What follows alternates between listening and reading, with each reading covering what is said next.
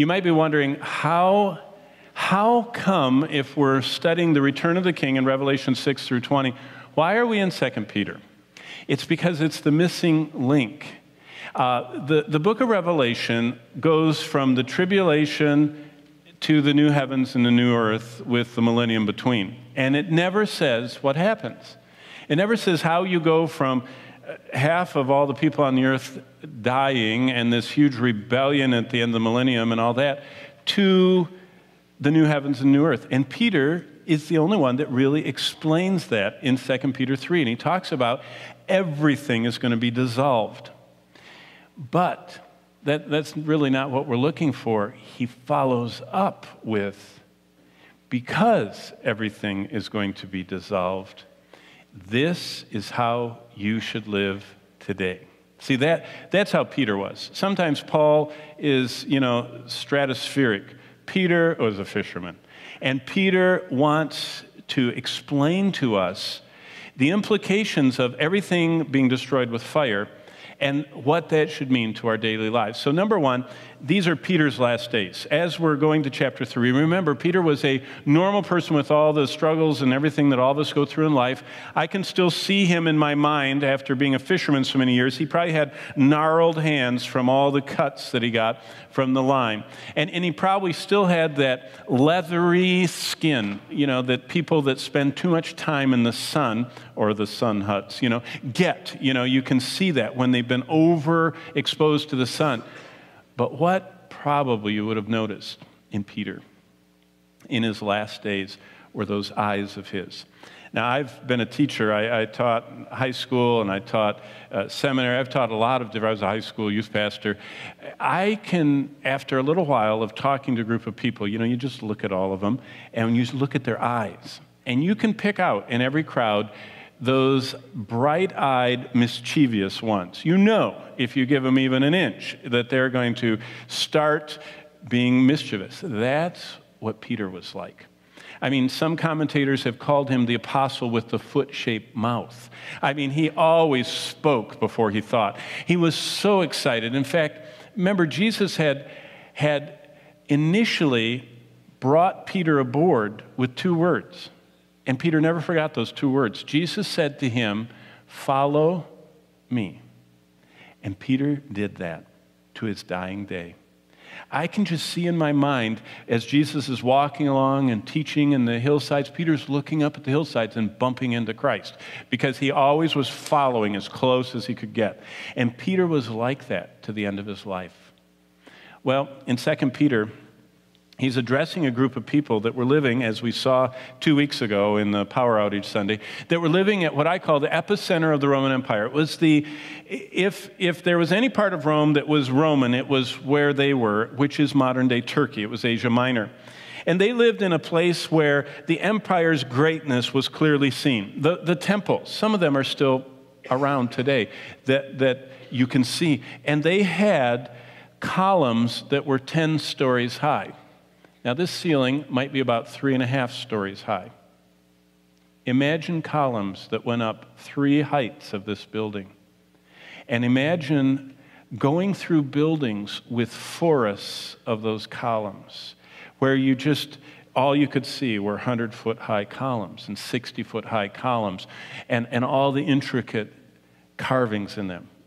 And then you went from there from the temples of Rome, you'd go into the Roman baths. This summer, last July, I took a group from Calvary to see one of the largest of all the Roman baths that's still there. You can go inside of it. It was so big you could take our Portage Mall and take both levels and flatten it out, and it would still be, the bath was larger than our whole mall. It could fit 3,000 people all at once, taking either a hot, a warm, or a cold bath, and all the attending rooms that went with it. But you'd go from there to other structures, to crowded stadiums that would hold tens of thousands of people, or you would go to the theaters. You talk about acoustics. I was looking up while we were singing at all this array of stuff we have here.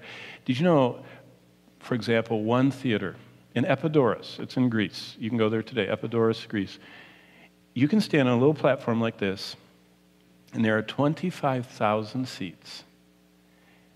And I take groups there, and I go up to the edge of the platform, and I have them all sit in the very top row, and I say, can you hear me? Can you hear me up there? You don't even have to raise your voice.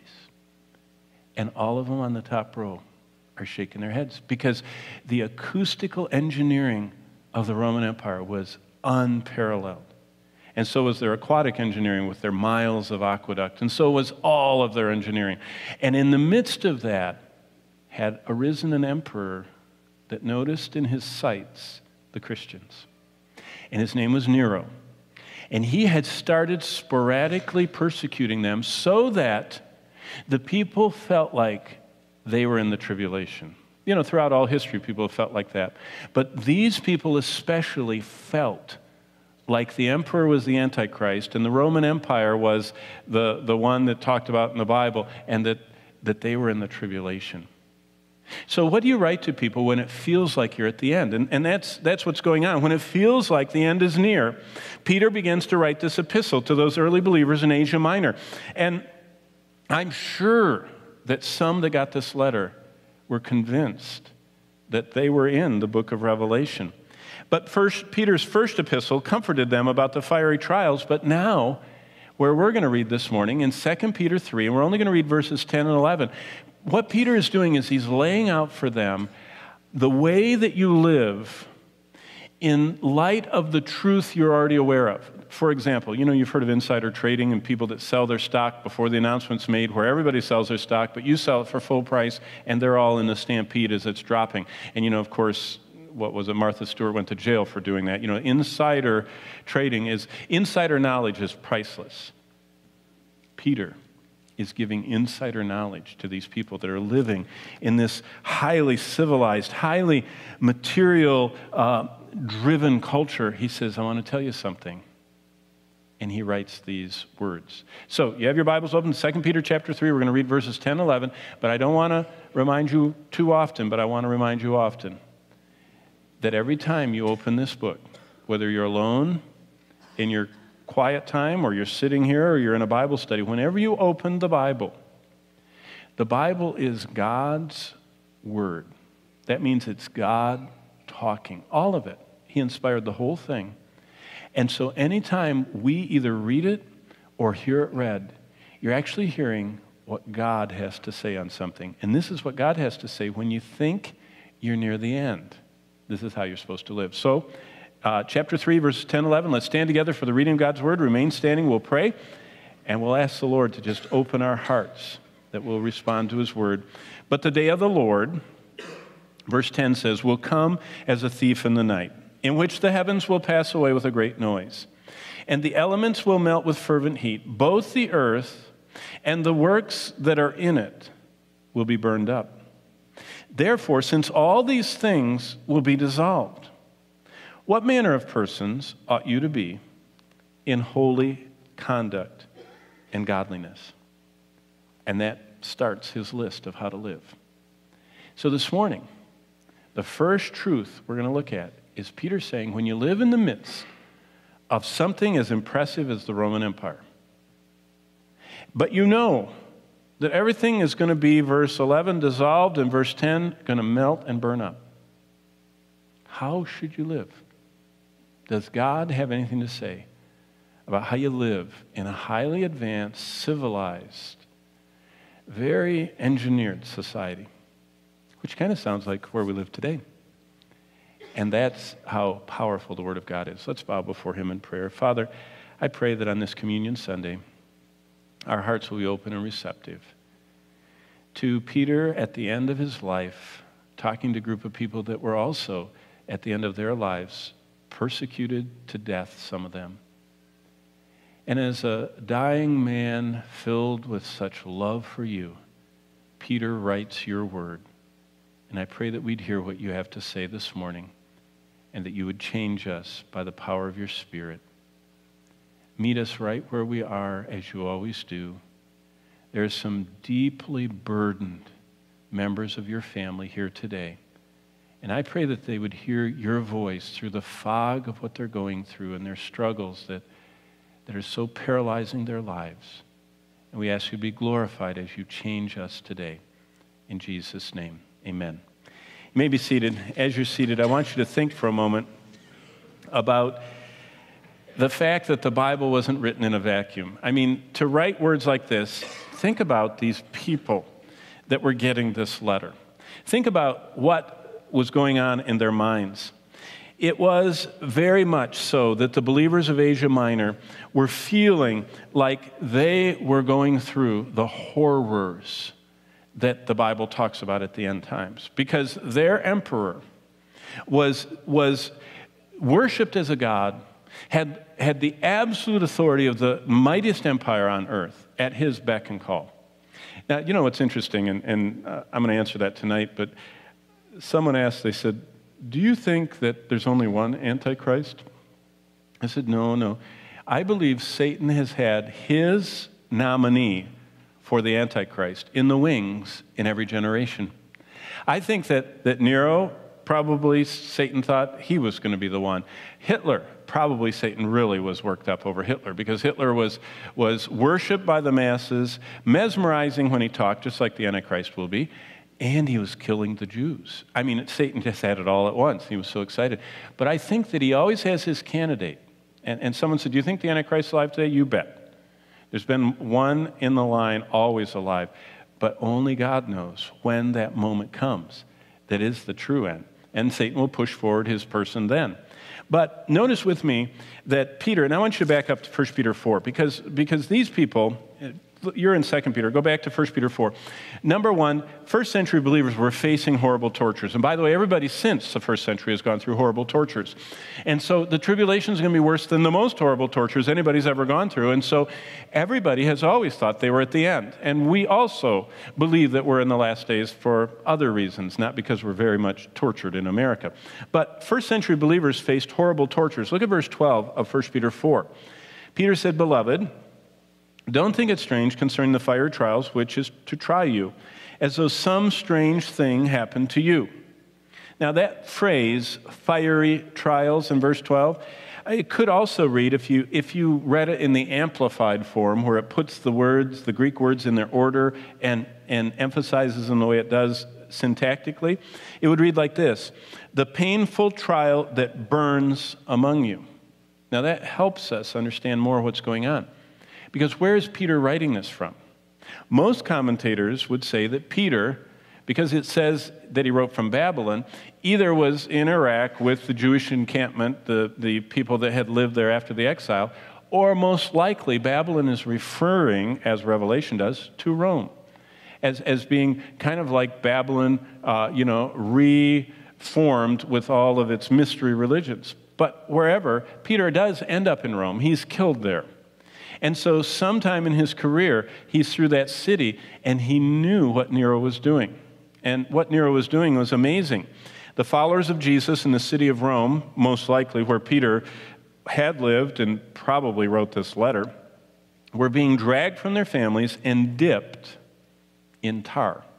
Now, when the winter's over and all those potholes we're hitting are filled, and you get behind one of those big public service trucks, where they have the boom on it, and they come over and they have hot tar and they squirt it in there, and then they shovel, gravel on it, and they tamp it down.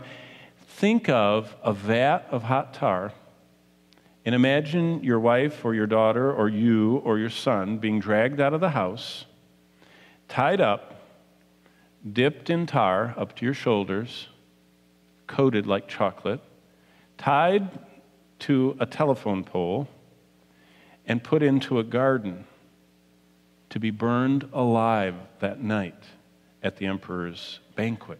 That's what Nero did. In fact, this summer, if you've ever seen the Colosseum and all the pictures of Rome, the Colosseum wasn't around. Nero didn't build the Colosseum. He didn't kill Christians in the Colosseum. It was a Flavian amphitheater. It was 17 years after his death. That was a lake where the Colosseum is now. That was the lake of Nero's palace. And his house was just set up the hill from the lake.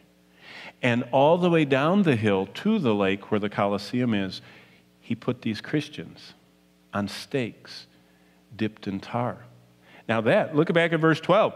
If you were reading this in the first century and say, yeah, I think it's strange, I don't like fiery trials that are trying us, Peter says, don't think they're strange. Because, and keep reading, look at verse 13, because the second Peter's describing experiences of pain comparable with the pain of being burned with fire.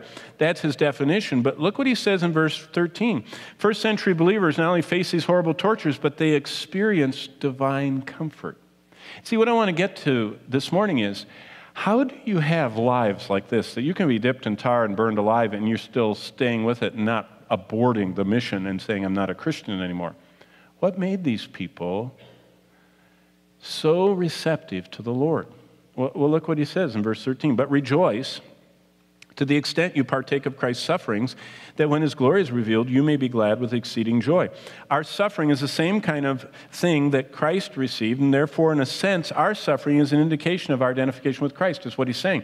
When we suffer for Christ's sake, we're suffering like Christ suffered, and we're identifying with him. But he doesn't stop there. It's interesting, he says, to the extent that you partake. See that in verse 13? That's the old word we all know, koinonia. That means we're in partnership, we're in fellowship, we're partnering with Christ when we suffer. We share in fellowship with him. But look at the end of the 13th verse. Peter says, we have this exceeding joy. Now, what is he talking about? Well, biblical joy at its deepest sense is rooted in trusting God. It's not attached to circumstances. See, we are so shallow nowadays. We're happy when everything's going well, and we're not happy when everything's not going well. And that's human. But a believer detaches from their circumstance and has joy. See, that's what he's saying. You have exceeding joy when you're dipped in tar. You have exceeding joy when you're burned alive. You have exceeding joy when it's your wife or mother or sister or daughter or son that had that happen.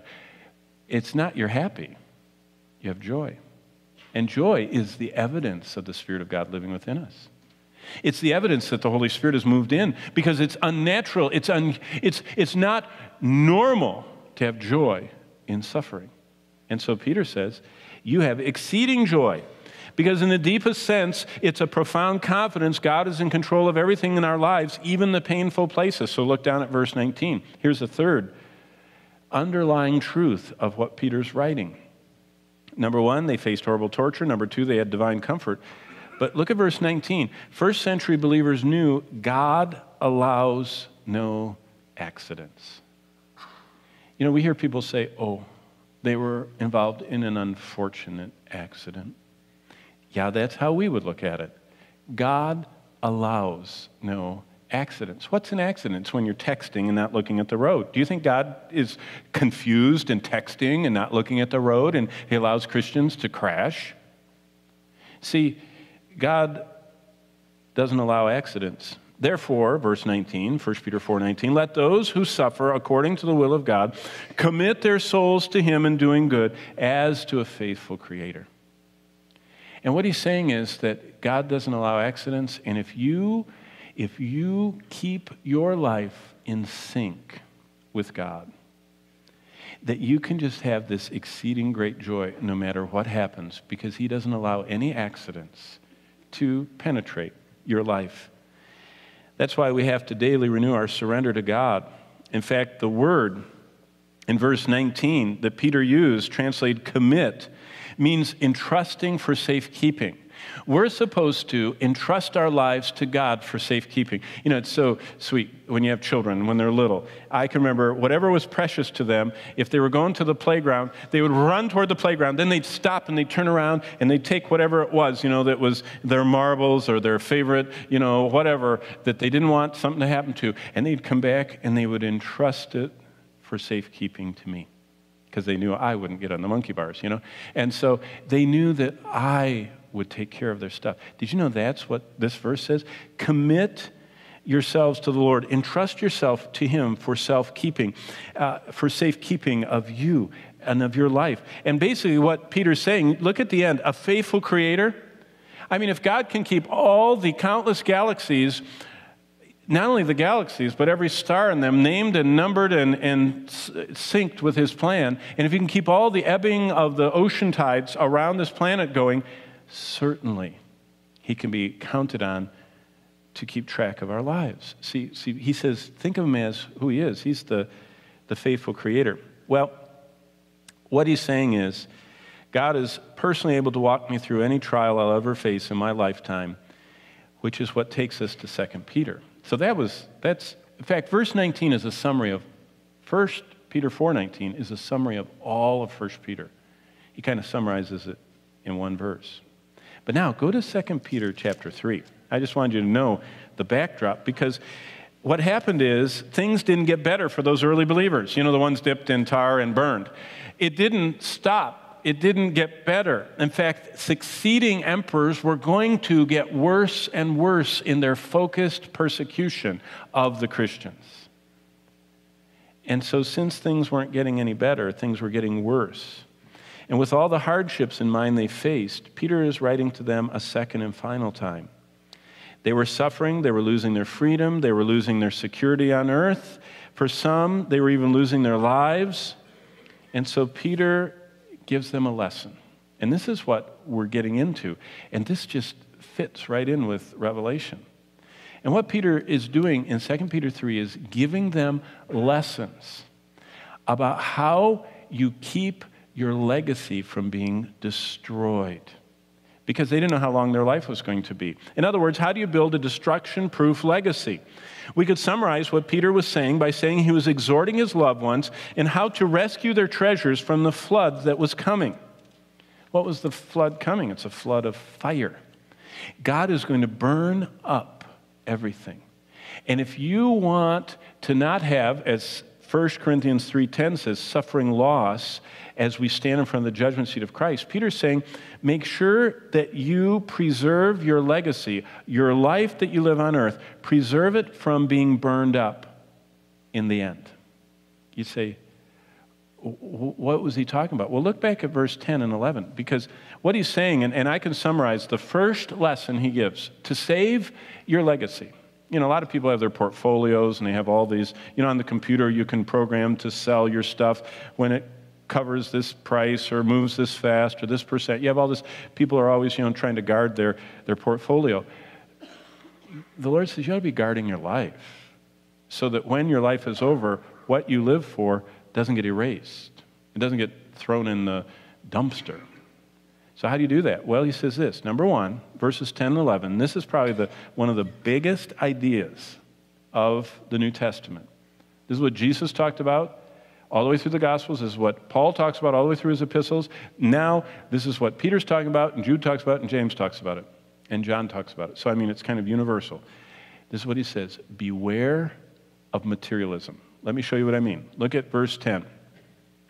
If you look back at the words, starting in verse 10, Peter says that the Lord is going to come like a thief in the night, and the heavens are going to pass away with a great noise. The elements will melt with fervent heat, and the earth and the works in it are going to be burned up. What he says is everything is going to be burned up. Now look at verse 11. Therefore, since everything is going to be dissolved, how should you live? Well, do you know what the first grader would say? Well, if everything's going to get burned up, I shouldn't live for the stuff that's going to get burned up. And you say, bingo, you got it. See, materialism is living for what's going to be burned up by God. And Peter says, beware, you're not living for what God's going to burn up. We must not find our joy in what God says we are going to lose in the end. He says, don't live for what's going to be taken away from you. We should not find our joy in things. You notice what it says in verse 11? All these things will be dissolved. Don't put your joy in something that's going to be dissolved. Do you know how disheartening it is if you're holding on to something and God has to pry it out of your hands and blow it up? It's like, you shouldn't have that. He's going to dissolve it. We should not have our satisfaction in things. Now, I was telling the first service, I hate to date myself, but I can remember one of the last songs I ever heard on the radio. I had this old 1965 F-85 Oldsmobile, or maybe it was a 62, I don't remember, but I was driving it around, and I remember the radio playing, forget all your troubles that are getting you down, because you can always go where? Downtown and shop, right? It was the start of the mall culture, and we all, if we felt bad, we'd go prowl the mall and buy something we don't need with money we didn't have, and we would feel better. Well, what he's saying is, don't find your satisfaction in things. Don't hope in things. That is materialism. Materialism is living for material things. In fact, God describes materialism in his word as covetousness. You ever heard the word covetousness? He calls it greed, and he also calls it possessiveness or selfishness. And those things are always negative. Greed is an attitude that gets demonstrated by the action of possessiveness. That means I think that everything I have belongs to me. God says nothing you have belongs to you. It all belongs to me. What have you that you have not received? Why do you act like you didn't receive it? Why do you act like it's yours? Possessiveness and selfishness is me saying, it's my money, it's my time, it's my body, it's my life. God says it's not. Even if you're not saved, it's not yours. He's the creator. He owns all. And we need to think about possessiveness is the idea that what we have is ours. And then that's, by the way, is an action. An attitude is covetousness. That's even worse. Covetousness is longing for what we don't have. It's longing with an intense desire for what I don't have, and I want it so bad, it's on my mind all the time. And I'm planning and scheming, and I'm willing to sacrifice, and I'm willing to change and trample over almost anyone or anything to get something I want. Kind of reminds me, did you watch the Thanksgiving videos of the poor people beating each other up to get $5 items at Walmart somewhere in Texas or Florida? We wouldn't do that in Michigan, but you know what I mean. And they just burst through the doors, and people are trampled, and they're all digging, and they're tearing off the pallet. They were still bringing stuff in with a fork truck, and the people were just ripping it off of there. That's covetousness. Now, none of us are like that, right? See, it's part of the very fabric of our lives. We're not like the people at Walmart, but we do often live for things. Well, I want to emphasize covetousness or coveting is an internal longing for what we don't have. And for just a minute, look at Colossians chapter 3. I want to show you. This is cover to cover. New Testament, front and center, constantly talked about this material longing that we have. But look what Paul says. He equates materialism with idol worship. And he says these strong words in Colossians 3:5. Therefore, put to death. These things are so bad, give them no mercy. Don't let any part of this be going on in your life as believers. And we would agree with fornication, sexual sin, that's bad. Uncleanness, yeah, that's bad. Passion, this unbridled, passionate, no, that's bad. Evil desires, yeah, that's weird. Those people are they're bad. Covetousness? Well, that's the essence of the American culture. You need whiter teeth. You need thinner everything. You know what I mean? You need newer, stronger, faster. It's comparative degree. We're always wishing for something we don't have. And look what Paul says, covetousness, which is idolatry. Well, real quickly, what Paul's saying is longing for things is idolatry. That's the bottom line. Longing for things is idolatry. Now, let's put this into 21st century terms. Real quickly, go back to Exodus, and we're going to end here before communion, and this is where we're going to pick up, Lord willing, next week. Go back to Exodus. You all had to learn the 10 Commandments, right? When you were little in Sunday school or maybe in school, you learned the 10 Commandments. Let's look at the 10th commandment of the 10. And I want you with me to define what is materialism or coveting in 21st century terms, okay? Let's take the eternal, changeless God's declaration that we are not to covet, and let's see if we covet, okay? And I'm just going to cover this very quickly, 5 minutes, then we're going to go into communion, okay? The 10th of the 10 Commandments, Exodus 20, verse 17. If you look at it closely, there are 6 groupings of things. There are actually 7 statements, but 2 of them are merged together. So there's 6 little areas. He says, watch out, you don't covet in these areas. Number 1, he says, you shall not covet your neighbor's house. You know what that means? Let's put that in 2013. What does that mean? It means do not long for a bigger, a better, a more beautiful, a more spacious, a more comfortable house that you've seen and don't have. Well, why, we're all supposed to do that. We're all supposed to be trying to better ourselves and move up in the world and have something better and make something of ourselves. If it involves longing for something you don't have, God has already defined that as idolatry. an intense longing that I will get as many jobs, and I will do whatever it takes and never see my children, and I will work 18 hours a day because I want to get that property and build the dream house, is an idol, according to God. Now, it's not to our society. Probably this is the most acceptable sin in the church. We all go, yeah, I mean, we can entertain people. Well, the Bible says you're supposed to entertain strangers, not your friends. And strangers aren't impressed if they don't know that you have a bigger and better. And part of our hospitality is we're guarding the house that we longed for. But it doesn't stop there. That's amazing. It says don't wish for it, don't get a second job to earn more money for it, and don't spend all your time looking for it, because that's idolatry. But look at the next one. And by the way, did you know what the solution to this is? God calls it contentment. He says, do you know the liberating power of being content with where you live? It gives you so much extra time to serve me and seek me and know me if you're not insatiably always jumping to the next. But secondly, you shall not covet your neighbor's wife. Men, that means you don't long for all the externally looking prettier and skinnier and younger women that you've noticed in life. And women, that means you don't long for the stronger, handsomer, kinder, more caring, and more athletic and more in shape men that you've noticed along the way. And it means you don't wish you had one like the ones you see at work or read about. And you don't wish you had the ones like you see on TV or in movies or online. And you don't wish that your wife looked like a gymnast or a cheerleader or an actress model. And you certainly don't wish that your husband looked like an athlete or a movie star or a model, because that's idolatry. Boy, that is our culture.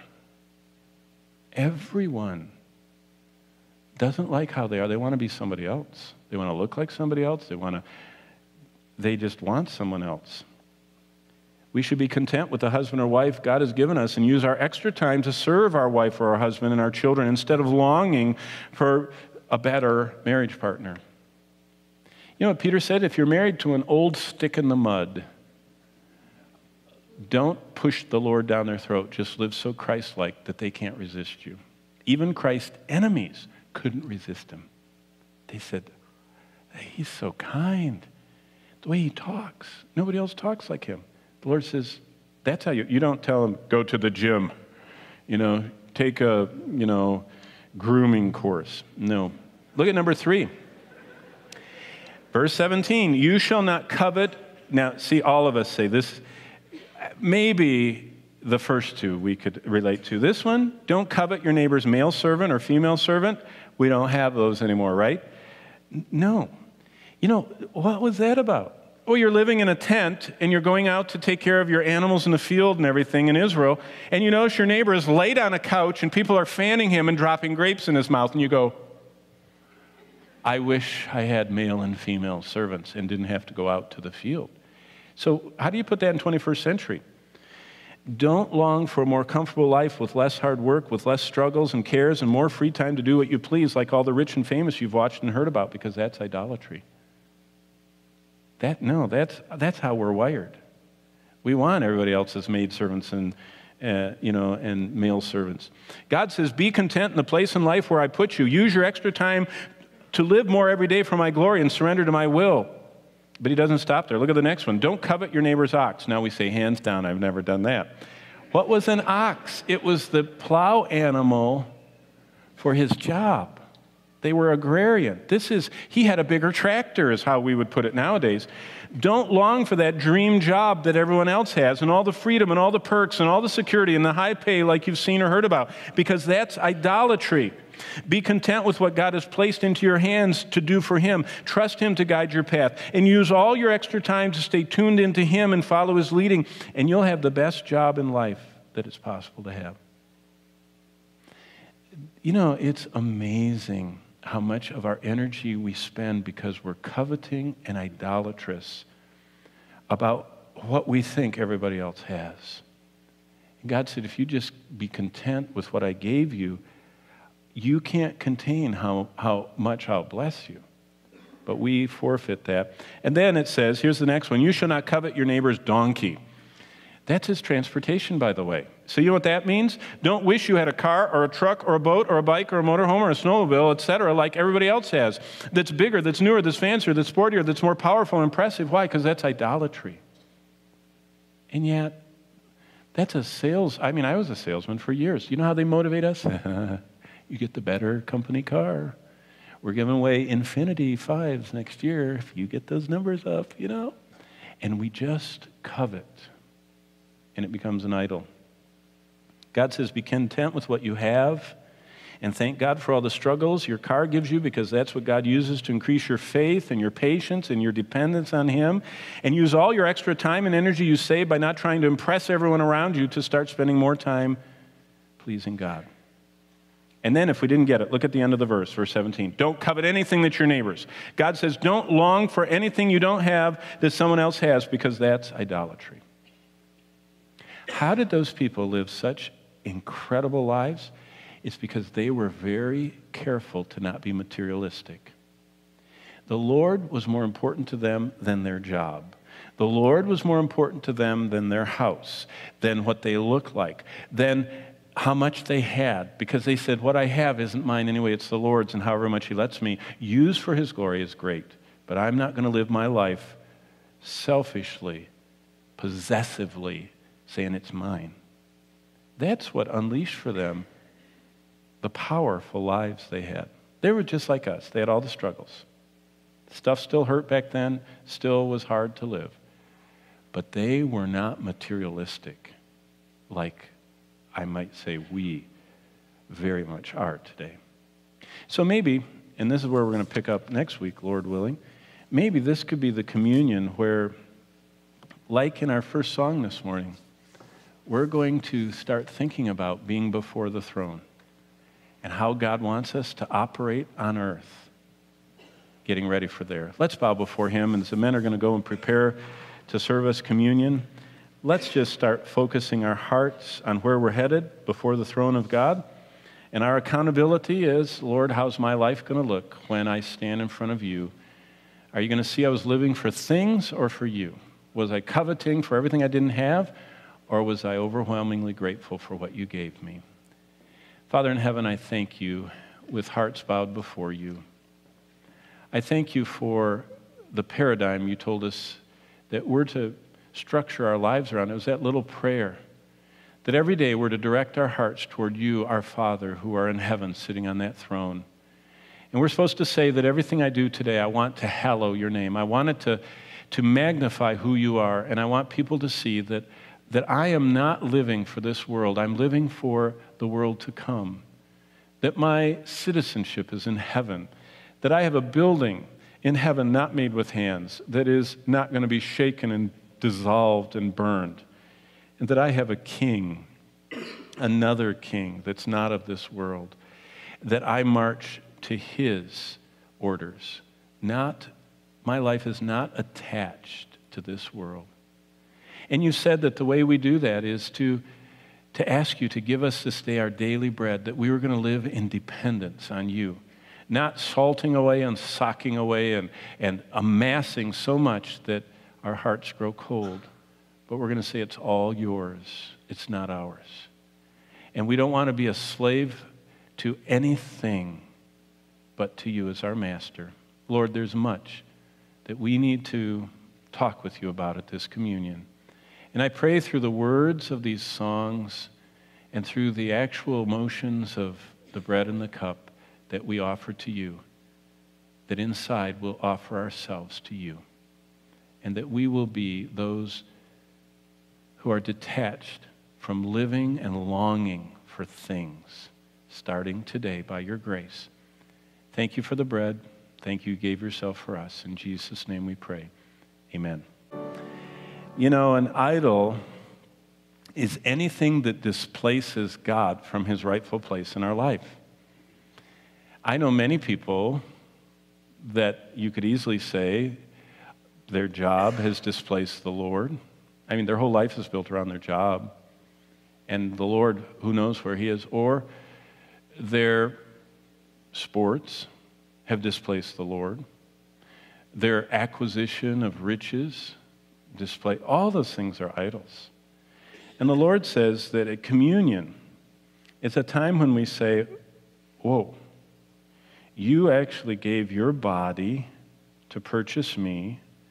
I belong to you, and I'm a runaway slave. I'm not serving you. I'm serving the world, my pursuits, my acquisitions. And so communion is where we say, Lord, I want to reset back. I want to live every life accountable to you, my real master, that I'm going to stand in front of someday. See, the first century people really believed all this, and so they really did change their earthly lives because of where they were headed. People nowadays kind of believe it, but they don't change their earthly lives because they don't really have a conviction that's where they're headed. And so the Lord said communion is where reality comes in. And what we say is, Jesus said, this is my body which is given for you, and when you partake of it, remember me. Let's do that together.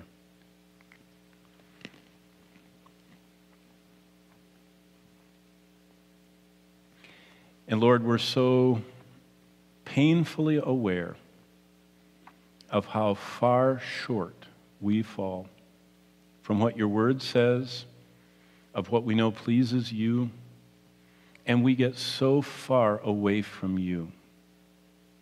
But Lord, your word has told us that no matter how many steps, 1, 10, or 1,000 steps, we have taken away from you, it's always only one step back. And that is if we confess, if we agree with you about our sin and repent of that sin and say, Lord, I have allowed that to displace you, that you're faithful and just to already have forgiven us and to cleanse us so we can enjoy the unhindered access to your presence and your glory and your satisfaction. So at this communion, I pray that this would be a time of renewal, rededication, consecration, surrender.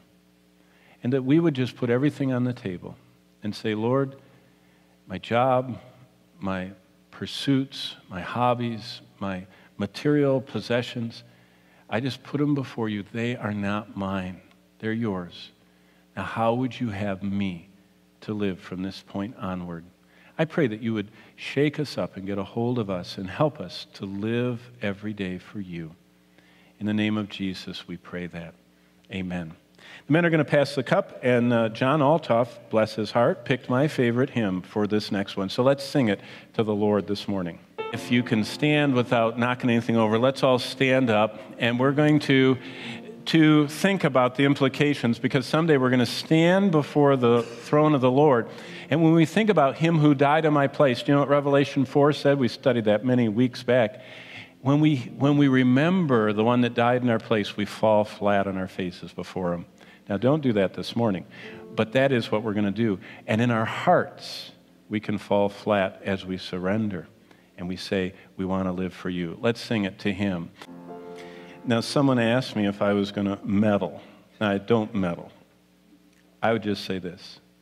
Do you think the holy God of the universe would be most glorified in your life watching a bunch of half-dressed young ladies shaking themselves in front of the cameras and watching all the parade of commercials that Wall Street Journal has already said, use the restroom during the game, don't miss a single commercial? Do you think that is the way to most glorify God on the night that his church gathers? So I'm not going to meddle at all. What I'm going to say is, this cup is the new covenant that purchased us to honor the Lord in every dimension of our life, and not say there's one day of the year you can't expect. No, every day belongs to him. None of them are mine. That's what this cup means. I'm glad that the Lord is so clear. And he said, do this as oft as you drink it in remembrance of me. Let's partake together. And dear Father in heaven, I pray for anyone that maybe this morning needs to have your word opened and someone to just encourage them. Maybe there's someone here that doesn't even know you, and they need to be led to you. I pray that at the end of the service, as the elders and our Titus 2 women are here, with your word in hand, that you draw them to yourself, bring them and help us to be able to minister to them. And then, Father, I pray that we would remember you a moment longer than this service, that what we heard today from Exodus 20:17 just would gnaw away at our priorities, and that we would see how much of our life is consumed with longing for what we don't have, rather than loving you that we do have. And I pray we'd be consumed with a passion to please you. In the name of Jesus we pray, and all of God's people said, amen. God bless you. You should go.